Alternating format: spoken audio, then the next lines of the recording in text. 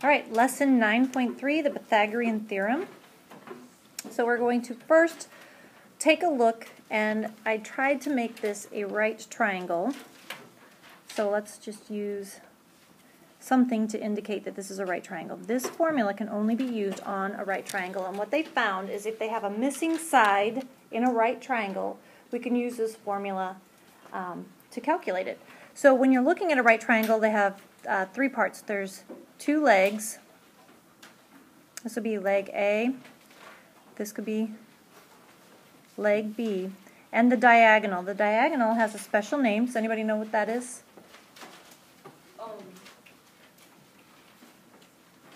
Slope.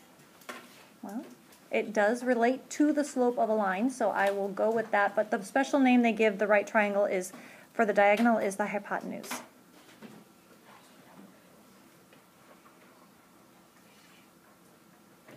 And that's side C. And what they found, what Pythagoras found, was that when you take a squared plus b squared, it is always equal to c squared in a right triangle. And when you think about what they mean by squared, right? If you have side A and you square it, it's kind of as if there's a perfect square with side length A here, and so A squared would be the area of that square.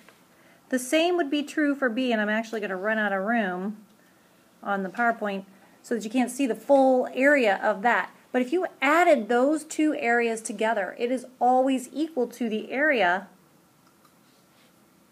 of the hypotenuse square. Okay? So we literally are talking about squares when we say A squared, B squared, because it's a side length and the area is side length squared.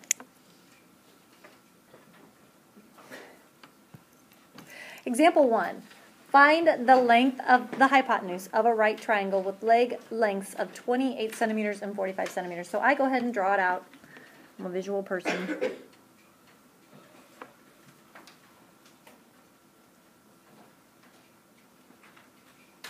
And I use the formula.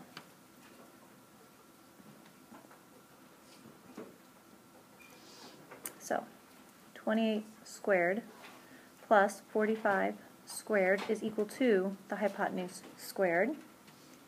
Using my calculator to make life easier, I get 784 plus 2025 is equal to that quantity, c squared. Add them together. And since we need to know c, remember c squared is c times c, we have the function that undoes squaring another number, and that's called the square root.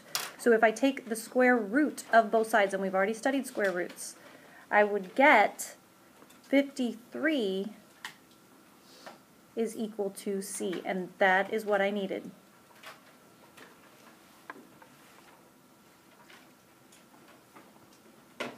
In example 2, we are just going to label some sides. So A and B are going to be the lengths of the legs of the right triangle, and C is the hypotenuse. So now what if something is missing? In this case, we don't know B for the first one. So we would put in the formula. Well, I'll just write the formula up here. A squared plus B squared equals C squared. So we're just going to have to do a little bit of algebra and move around some of these variables. So we know the 12 squared. We have 12 squared.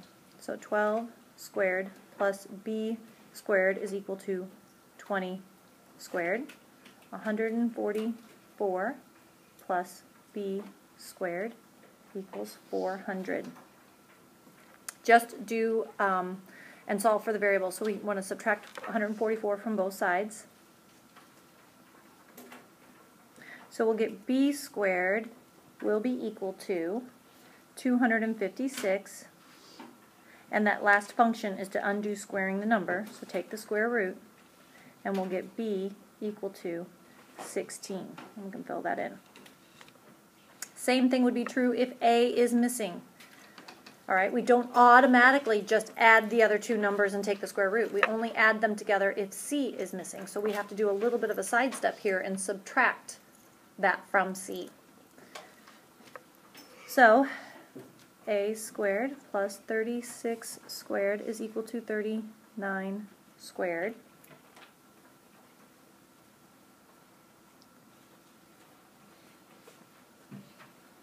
If you subtract 1,296 from both sides, we will be solving a squared equals 225. I think this is in that memory bank. I asked you to memorize the first 15 perfect squares, because if you take the square root, you will find that a is equal to 15.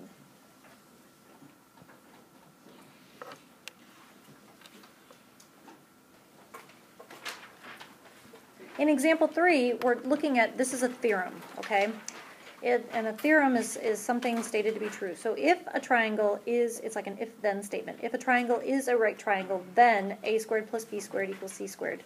The converse of that is that if you try it out, if a squared plus b squared equals c squared, like I give you 3 side lengths, then the triangle is right. So let's use the converse of the Pythagorean theorem to determine if it's a right triangle with these given sides. Does a squared plus b squared equal c squared? 3 squared plus 7 squared equal 9 squared. 9 plus 49, does it equal 81? No. So no, number 1 is not a right triangle. So let's try 2. 24 squared plus 45 squared must equal 51 squared to be a right triangle.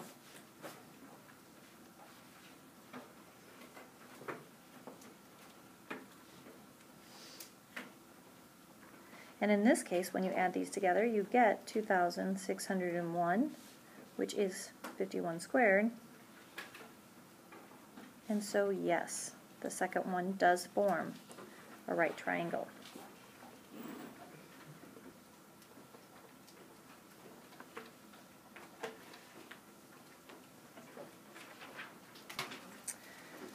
So in this first example, we'll have, I'm just going to use x because it's there, and substitute it in, plus, so this would be like leg A, and this is like leg B, the diagonal is leg C. So we have 48 squared would be equal to 52 squared.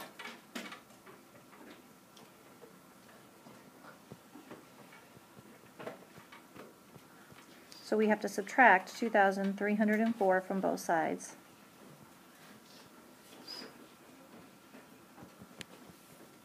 Therefore, x equals 20 meters.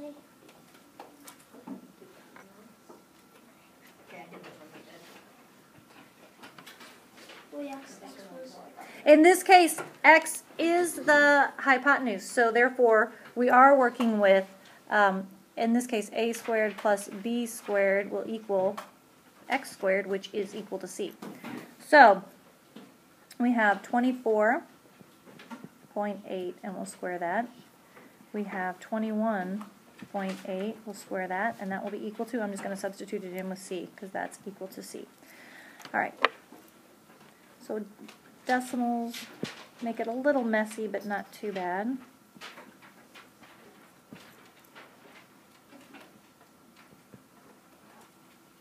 And when I added them together, I got 1,090 and 28 hundredths. And we're still taking the next step of using the square root. So we're going to approximate it to be, and I'll round it just to the hundredths place. Yay. I didn't do the point zero.